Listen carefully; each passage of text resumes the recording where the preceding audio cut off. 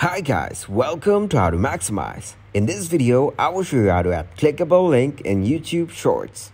To start the process, open your YouTube application on your mobile device. Now select any video and tap on the three dots. Here tap on Share. Then tap on Copy Link. Now tap on the profile icon on your top right corner. Here tap on Your Channel. Then tap on Shorts. Select any shorts from here. When you share a link on Shorts, it will appear as a clickable link in the caption or comment section of the video.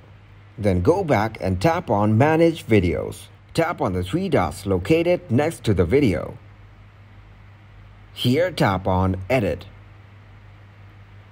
After that, tap on Add Description. Then post that video link here. As you can see, our link has been added. Now tap on Save. This is how you can add clickable links in YouTube Shorts. Thanks for watching, and please leave a like, subscribe, and share.